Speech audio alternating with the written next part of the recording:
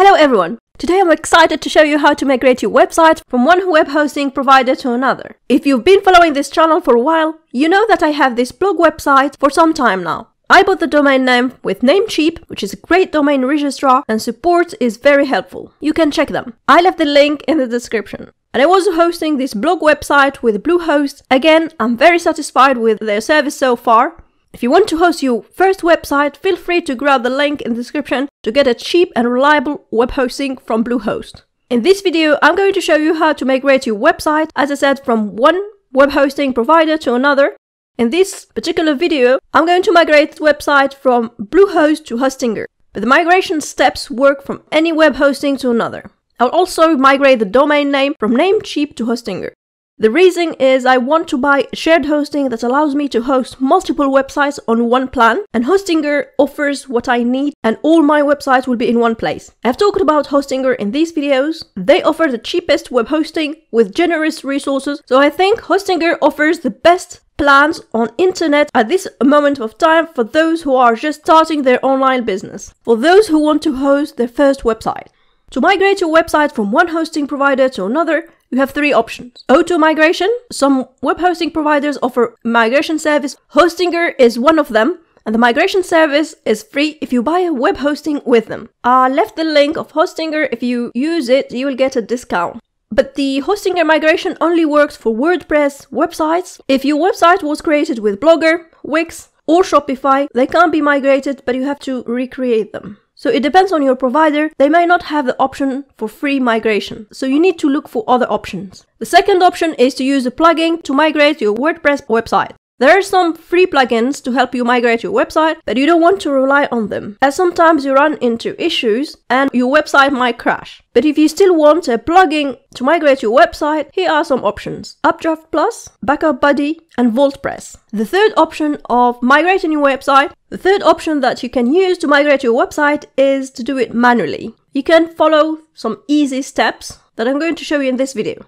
So let's migrate this website manually and see how it works. I'm going to migrate the domain name first, so sign up with Hostinger. The link is in the description. I have an account with Hostinger already, and this is the dashboard. I bought a domain name with them previously, as you can see here. So on this dashboard, go to Domains, and then you have two options. Either get a new domain or transfer an existing domain.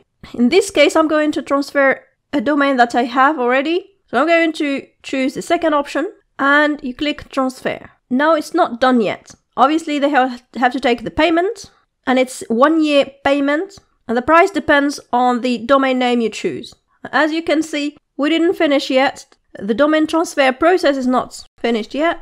We have to go to the previous domain name registrar. So you log in my case, to Namecheap. You can see this domain name is expiring, and it says renew now. So I'm going to go to the dashboard, and here it asks you to give you two options, either renew or manage. I'm going to choose manage. So now I choose sharing and transfer.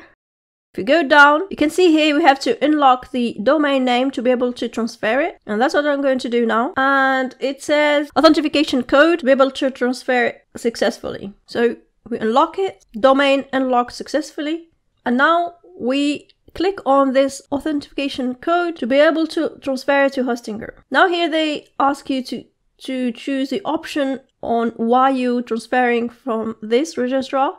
Just writing for convenience and then send the code. The code will be sent to your email address, and here's the code.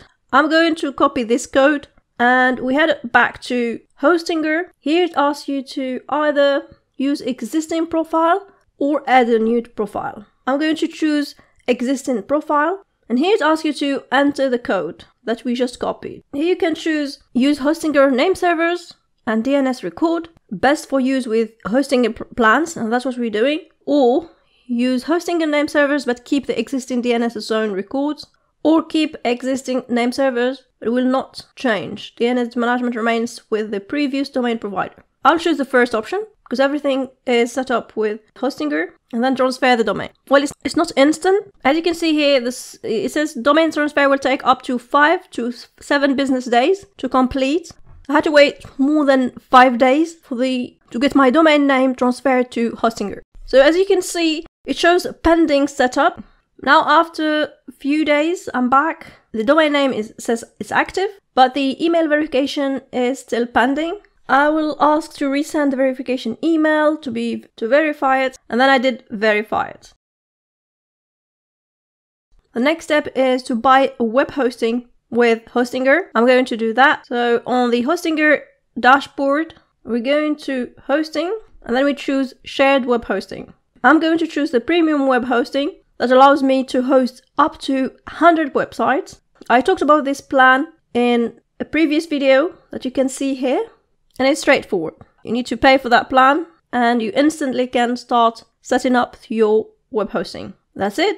I bought the premium web hosting, and you can see here it appears on the dashboard under the domain names.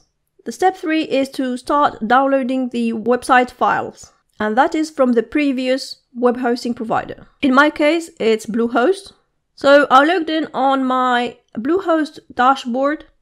Before downloading the files, you need to remember the PHP version of the current web hosting. You have to set up the same PHP version in the new web hosting. If you don't, the website won't load properly and it might crash because some of the plugins won't work. So on Bluehost, I'm going to go to Advanced tab and then PHP configuration. You can see here my current website is using the PHP 7.4. So I'll make sure when I go to Hostinger, uploading the files there, the PHP is set to the same version. Now on Bluehost, I'm going to my site, manage, and then I go to settings, scroll all the way down to file manager. If I open file manager, we'll find this file called public HTML. So I'm going to compress it.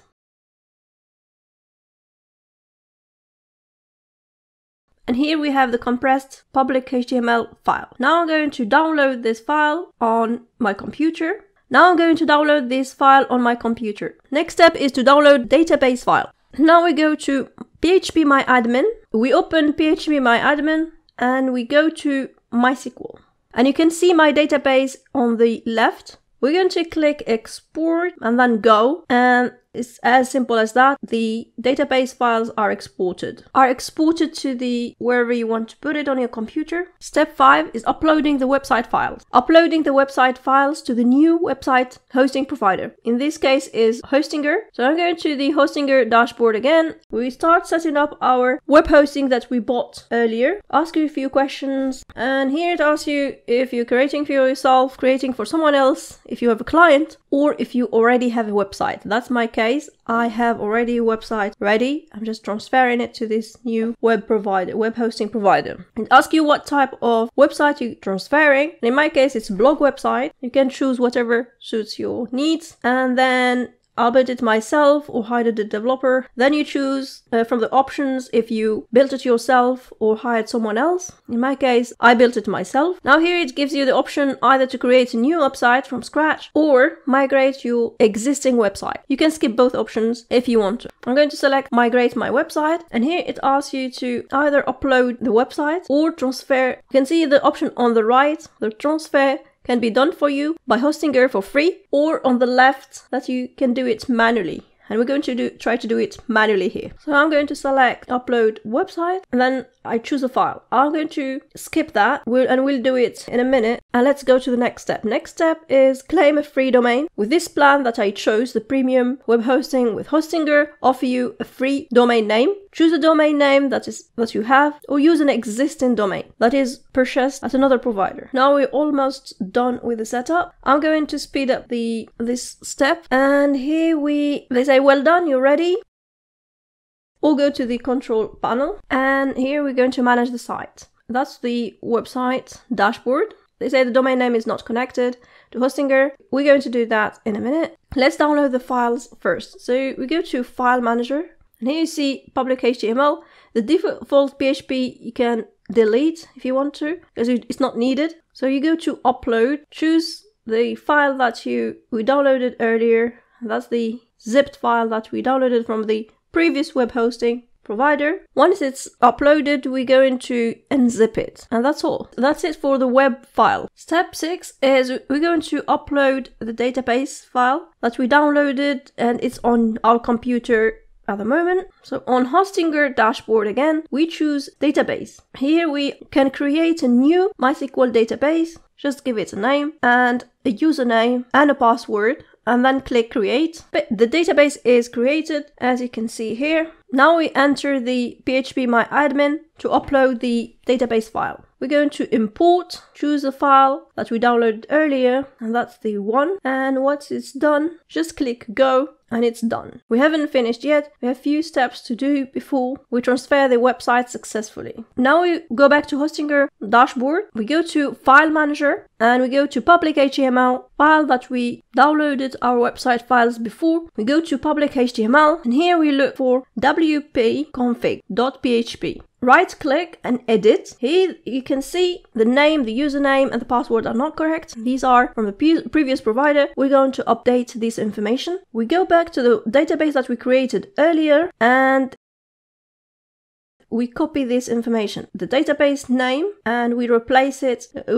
Here. We go back, copy the username, the database and the password.